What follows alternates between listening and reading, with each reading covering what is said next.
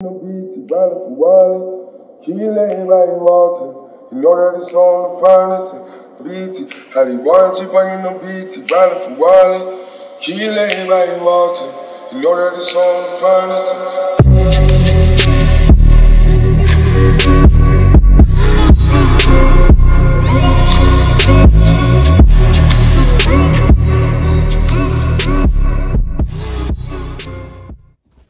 What's going on, guys? I appreciate you joining me here on the Civility Mindset channel. Today I have nothing to like show off or anything. I just wanted to kind of talk about this industry and the level of, I don't know, deceit, bullshit, lies that they propagate for you to pretty much buy whatever it is that they sell you on that moment, at that time, on that year. I'm a builder, right? So I like building guns. I like putting things together. It started by just swapping some parts here and there, like little parts, like, you know, the furniture. So it started with the sights, started with the hand guards, started with the, you know, the main hand grip, like stuff like that, right? So, this stuff went from, I think I've been building for about 5 years or more now, maybe like 6. But what I've come to see about this industry is they want you to believe that everything on the market is the top seller, the best thing on the market, no matter what you do. And if it's a name that doesn't have, you know, some sponsor, some Grand Thumb or T-Rex or Mojo backed name behind them, that it's garbage and you shouldn't use it, right? So there's name brands that you'll know that I'll speak on that I'm sure you either have or you're trying to get right now, like Trijicon, you know, EOTech, Loophole,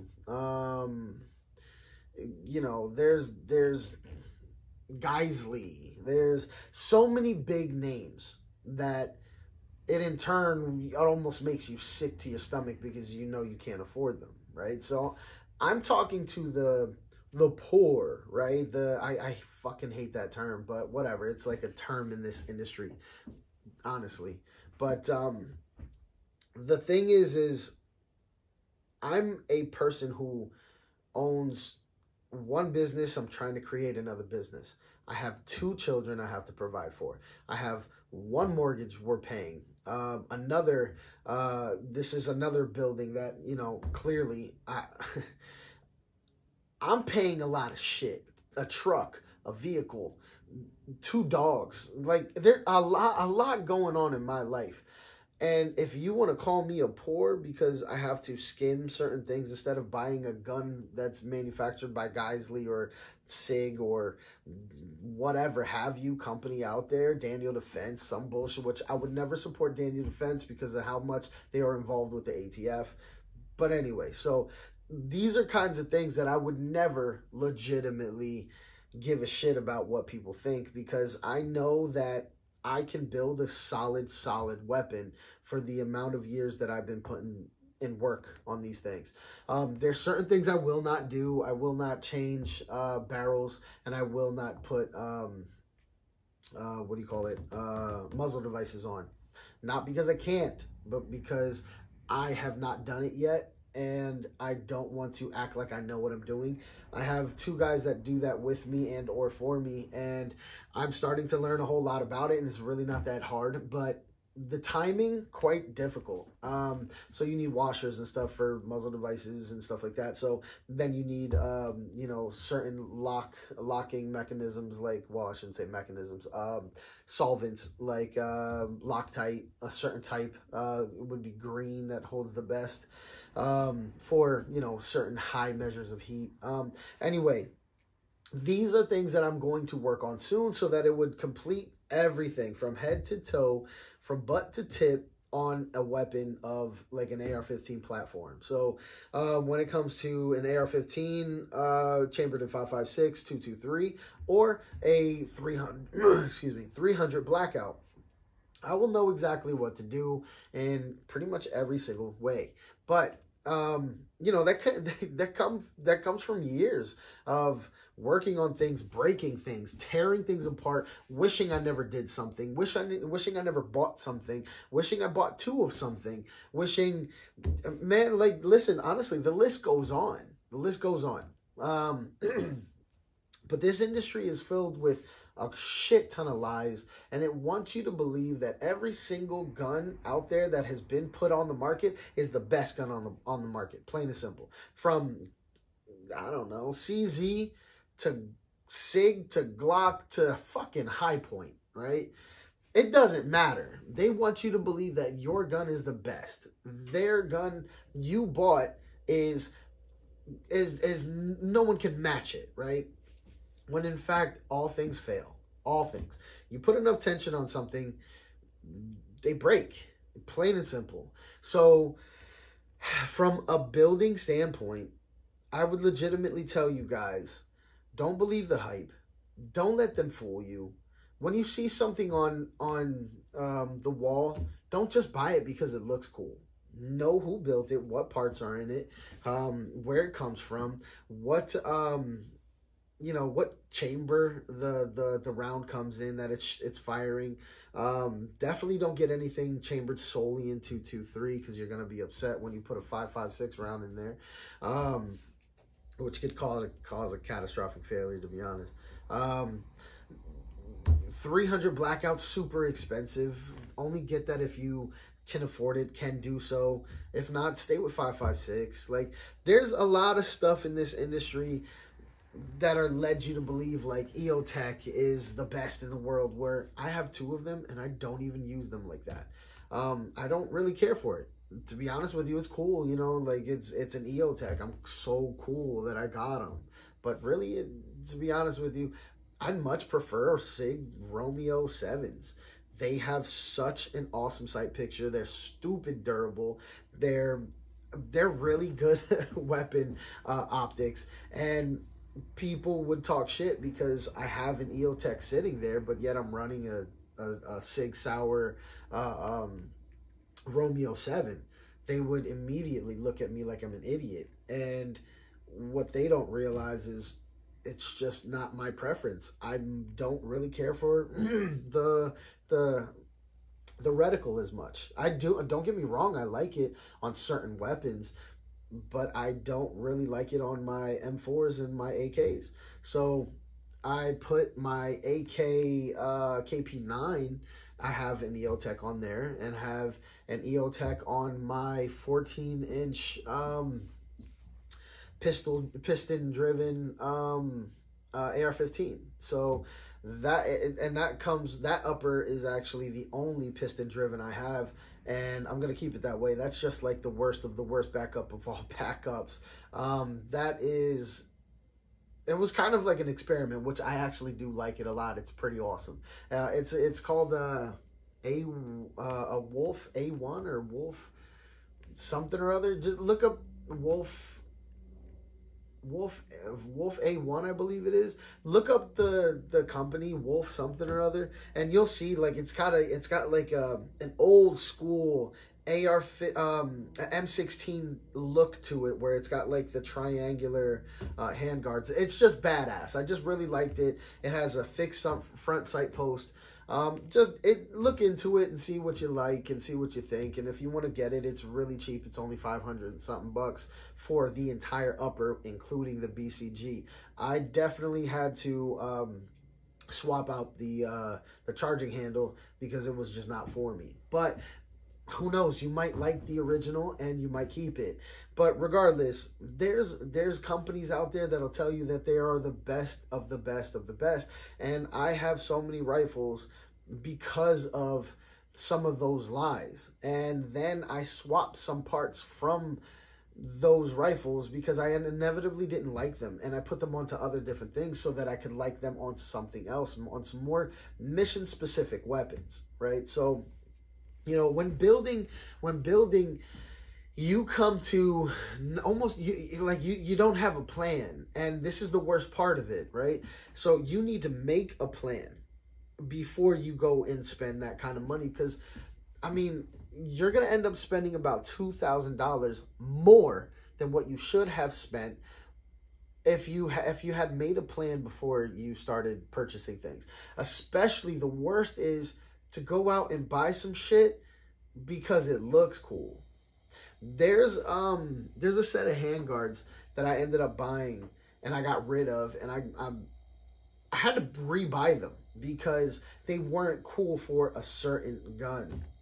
And then come to find out, man, those things were badass, but they would have been on something else. So I'm a big BCM guy. I'm a big bootleg guy, and those are my main weapon handguards. Those are like my main weapon handguards. So if I use them, not only is it a solid piece, but to be quite honest with you, it's pretty budget friendly. The reason why is because I have a lot of shit going on in my life, and I have to cut corners on certain places. So I need it to be sturdy, reliable, and a little cheap, to be honest with you. But I also need it to be functional, right? If you have a rifle, you want it to function because that thing is going to potentially save your life. So what I inevitably end up doing is I cut costs to get certain things, and then I big up on certain things. Like, so I go big on triggers. So I'm a big Geissele trigger person. I don't need the whole Geissele frame. I don't need the upper and the lower. I just need the Geissele trigger. I use Anderson on quite a bit of my stuff. Aero Precision, I use them quite a bit. Those guys are, you know, $120 for a lower. And then you put your parts in it. So it is technically, essentially, whatever weapon parts you put into it, that's the real lower, right? The stamp on the outside, who gives a shit what it says? The pins and stuff, who cares if it's a mil-spec pin or if it's some cool, I don't know, Strike Industries setup where you can see certain differences. Does not matter. It's honestly, it's all surface bullshit, right? What matters on the weapon the most is not what's on the weapon. It's what's in the weapon that gets that thing to continue to function correctly, appropriately, and in the time where you need it the most, right? Sometimes, now don't get me wrong, you can get mud, like you saw in my last video. You can get mud in the BCG and it stops. I just took it home, pulled out a big rock. That's what was stopping the weapon. So if I would have field stripped it, pulled it out, took that off, probably shook it, took out the rock, put it back in, and I would have sent it, and sure, it would have kept working.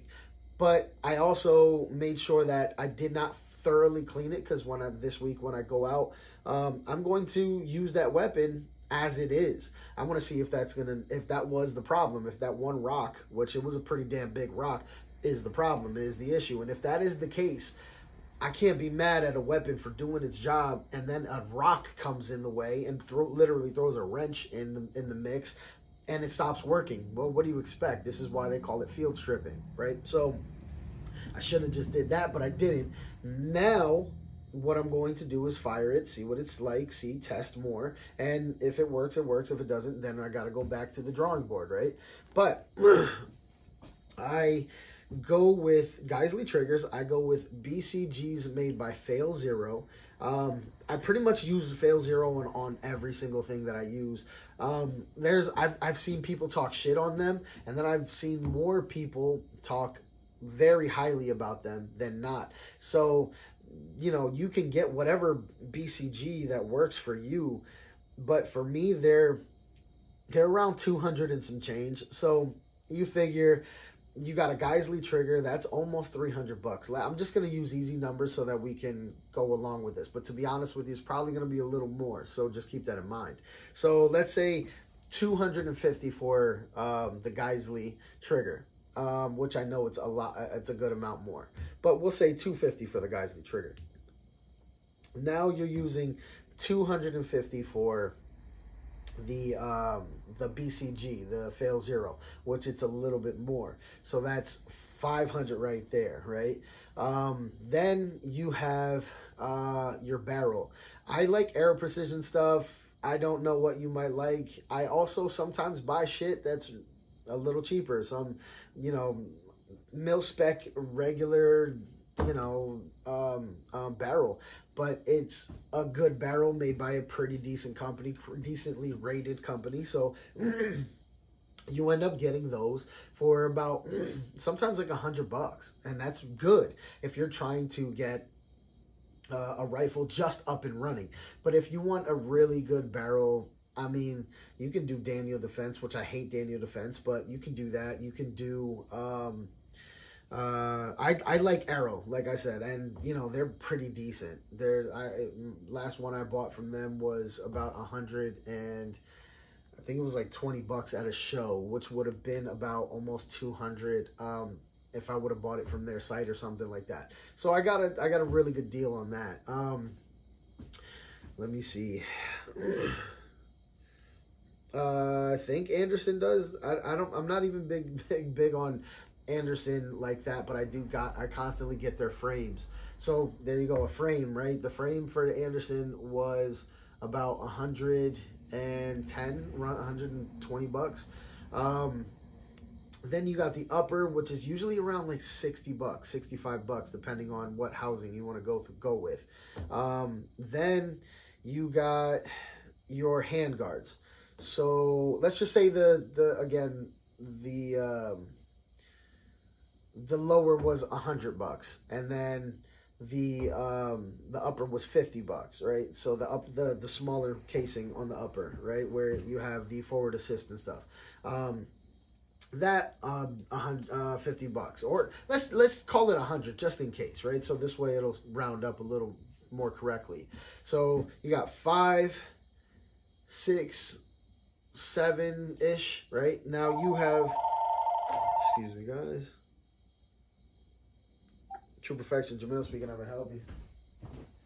All right, sorry about that, guys. So let's see. So that's 5, 6, like 657. Let's just say 7, right? Now you got the barrel. Let's say you went with a really good barrel, which I would tell you to go through a really good barrel because that's what, you know, it's a big part of it, right? So do 200, about 200 on your barrel. So you got 657, 7, 8, 9. That's $900 for your weapon to work well, right? Well, if you cannot afford a Geissele trigger and you just can't see spending $250 or more on a Geissele trigger, which is, listen guys, completely understandable. Cut that cost. Get a regular mil-spec internal kit and put it together. Learn how to do that so you can put it together and you don't need somebody else to do it either for you. And then you now have, let's say, $50 on just the internal kit. So you went from 5 to 7 to now to pretty much like 5, right? So now we're at 5, and then we're putting the barrel on at 7. So now you still are under $1,000 to build a rifle, to complete one, right? So now what you need is, you need a buffer tube, a buffer spring, a buffer weight, a stock or brace, depending on the length of your barrel, and a set of handguards. And now you're complete. You are 100% complete on a rifle, and you're still yet under $1,000. So now you go with, let's say, Magpul, right? You go with Magpul furniture. So you got your hand, or excuse me, your buttstock or your brace. If you're going with brace, you're going to have to go with like a SB Tactical or something like that if you're going shorter. But if you're going longer, you can, at 16, you can easily utilize a Magpul and use the rest of the Magpul furniture, right? So you got Magpul stock, which is probably only like $60. So we're going to cut that down to 50, right? Then you have your handguards. If you can't afford, let's rewind back. You need your buffer spring, $10. You need your buffer weight, probably $60. We'll cut that in and we'll say that's 50. So that's $100 more now. So you went from 7, now you're at 8.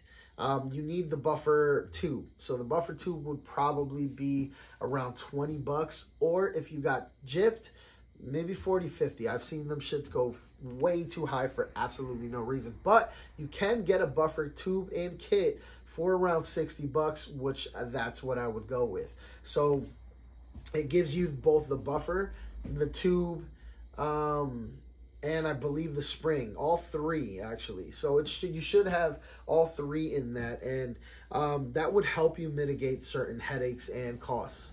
So let's just put that one there. That'll be like a $70 thing, right?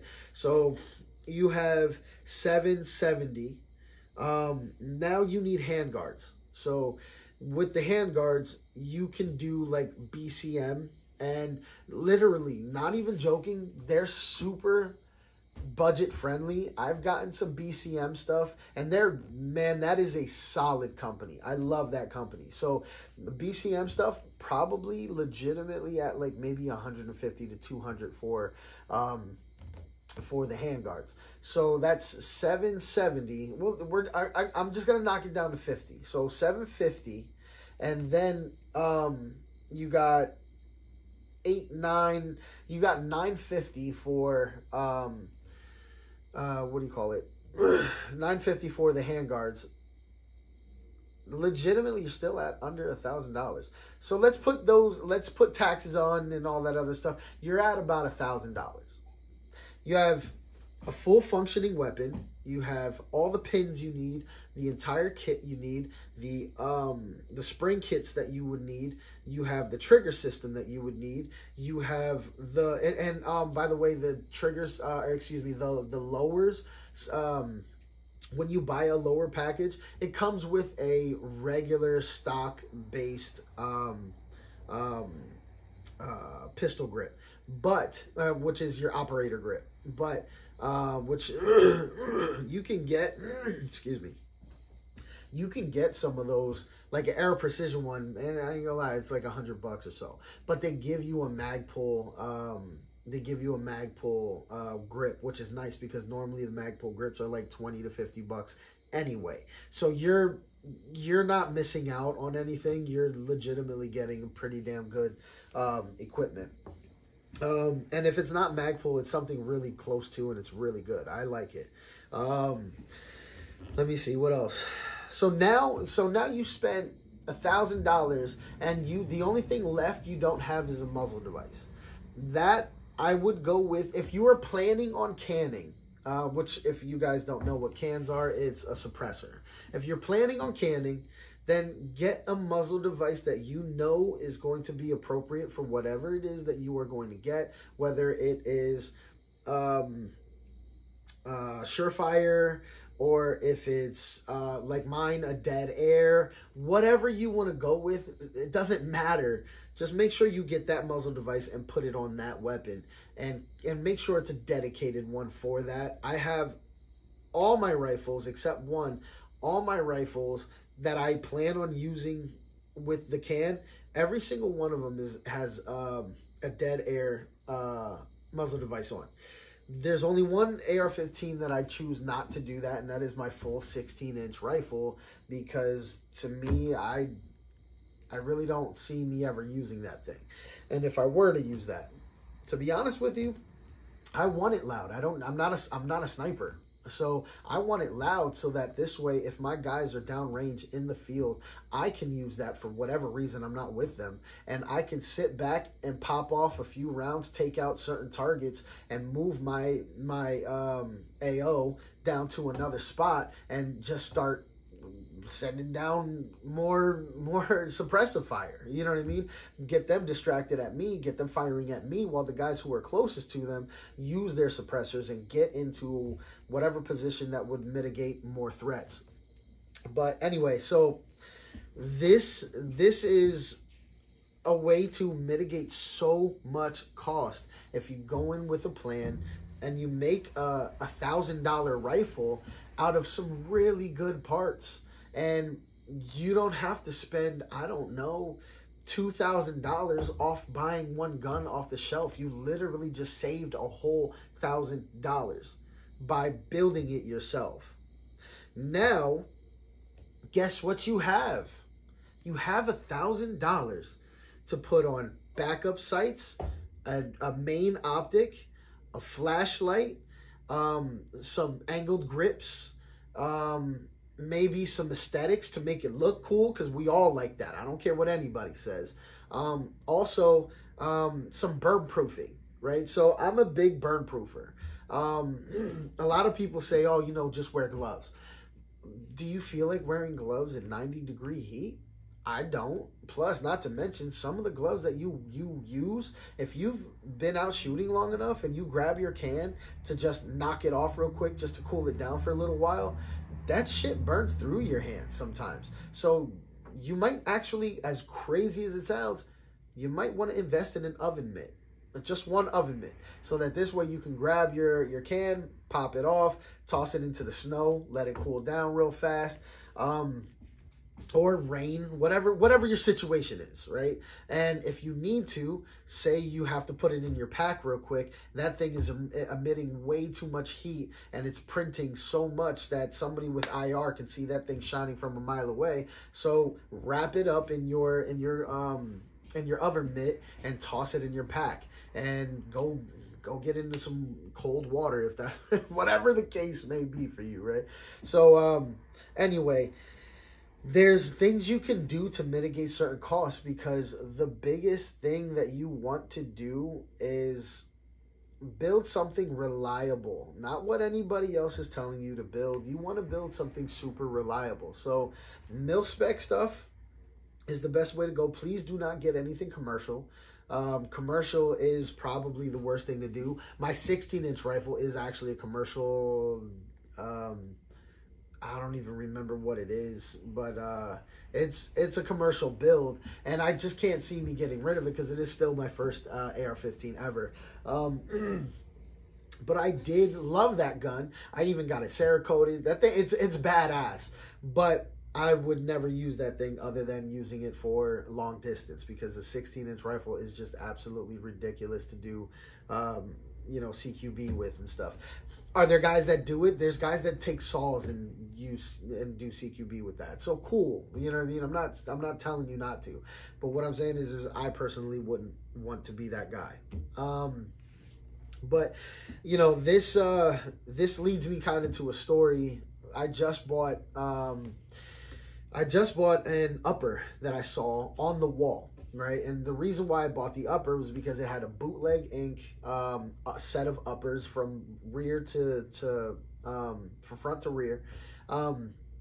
It had a barrel that was unknown. I don't know the barrel, and I'm glad I did purchase this, because come to find out, the barrel was a Russian-made barrel, and it has 5 prongs instead of 4. We'll get into that in a second. And it had the Sandman S muzzle device, or the Sandman muzzle device. So legitimately, it was every single thing that I would have put in there. And then we popped open the top, and guess what we got?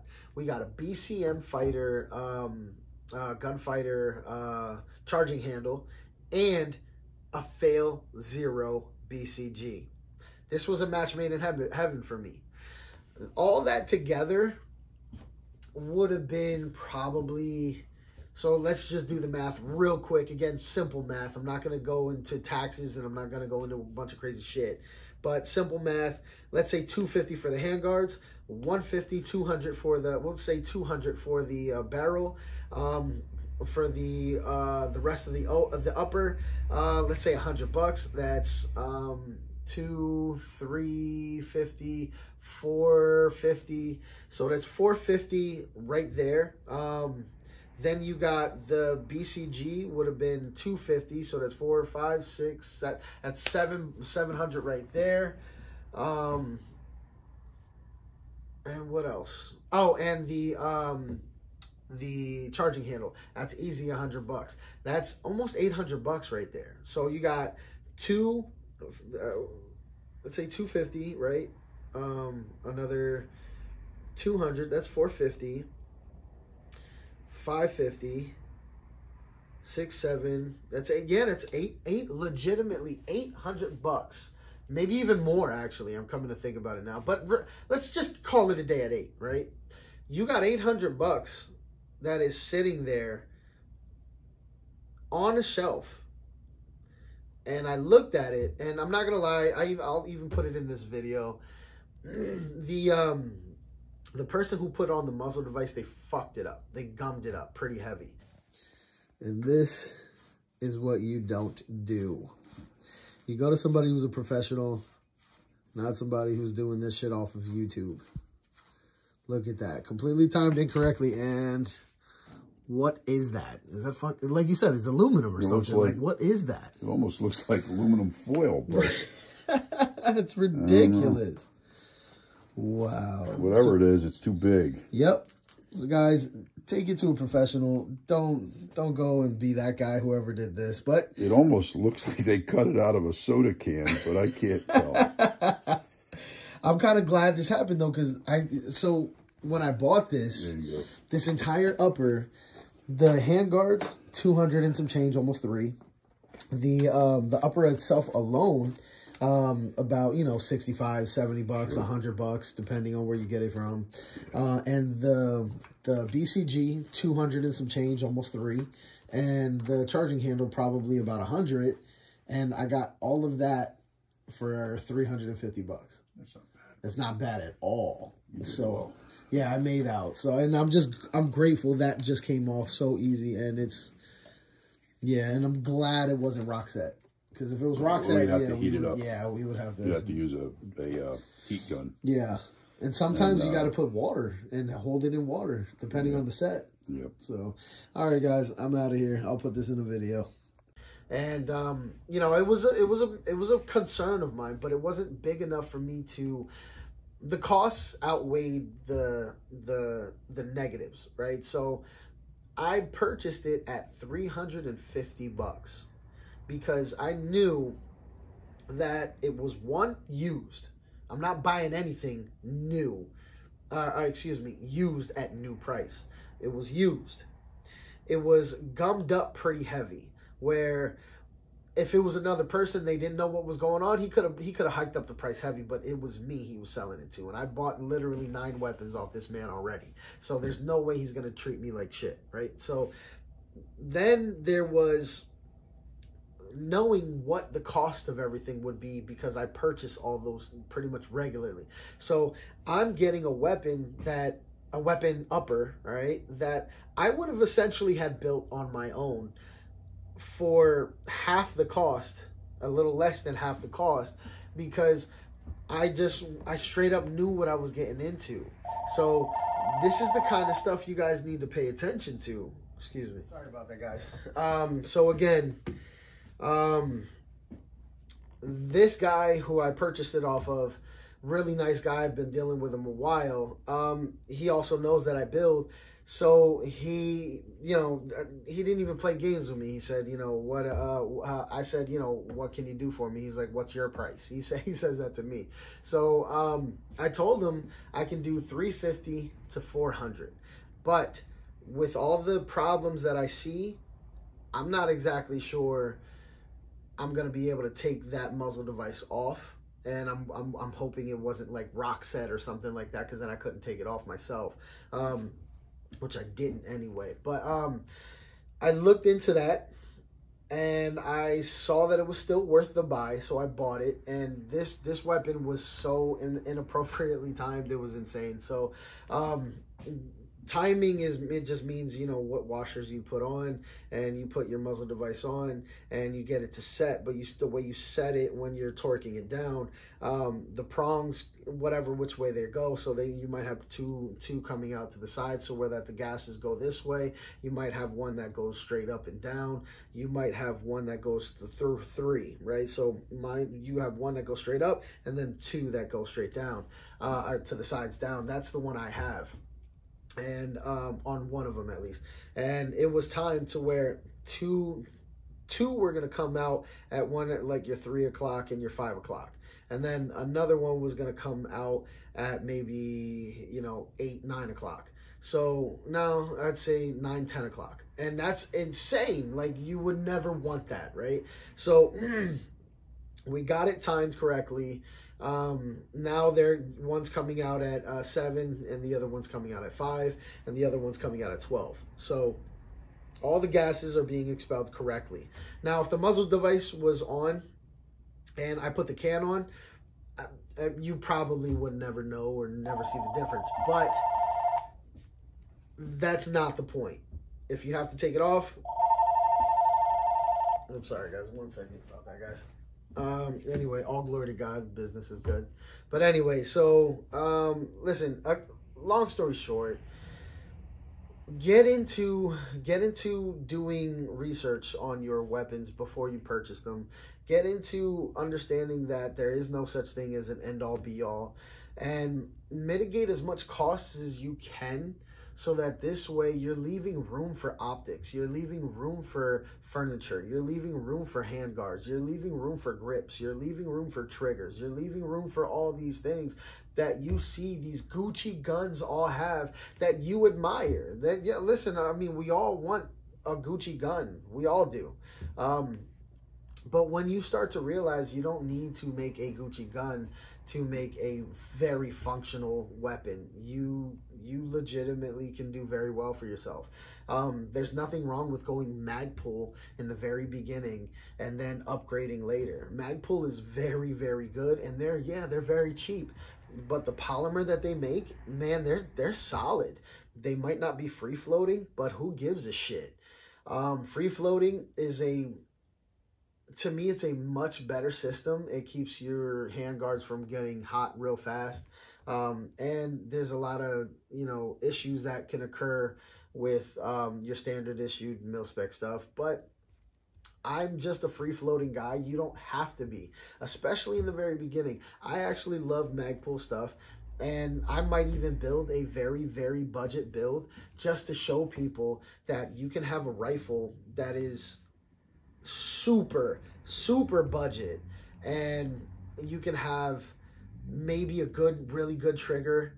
Make sure that your buffer weight is appropriate for the length of the barrel, and also the what do you call it, the spring, because you need to make sure those are on point, and the buffer tube is very key. You don't want them too long, and you just want either a carbine or not. Anyway, with that being said, you can make a rifle. I bet you I can make a rifle under 1,000. I bet you I can make a rifle under 700. I can make a really good rifle under 700. I can't go too far other than that. 700 is about where now you're losing some spot. Like, now you're losing a spot on the top scale of, can this thing even work anymore? But around $700, I can make a functional rifle. And I'm to be honest with you, I probably won't have a stock on it. I won't have a brace on it. It'll just be the buffer tube. But you know what? It'll still work. It is still functional. You can take and I'm not even joking. You can take a tennis ball, slit it down, pop it on top of the head of the buffer tube, and then take tape and wrap it around, and now you have a very comfortable buffer tube. You know what I mean? It's not a stock, it's not a brace, it's legit a buffer tube. But this is going as budget as you can, right? So some people believe that Geisley is the way to go, SIG's the way to go, and all this other, these Daniel Defense and all these other companies, when legitimately there's some solid steel and aluminum companies out there that aren't really that bad, and they can mitigate costs for you, and they can help you on your journey building a good rifle. So like I said, please, you need to build 2 rifles. Just in case if one goes down, then you have a backup, and you need 2 good solid pistols, and then after that maybe 1 good shotgun. The shotgun's all up to you guys. I mean, I'm a Mossberg person. I'm also I like semi-automatic stuff, so I do a lot of oh shoot, I forget their name right now. I'm having a brain fart, but Black Aces.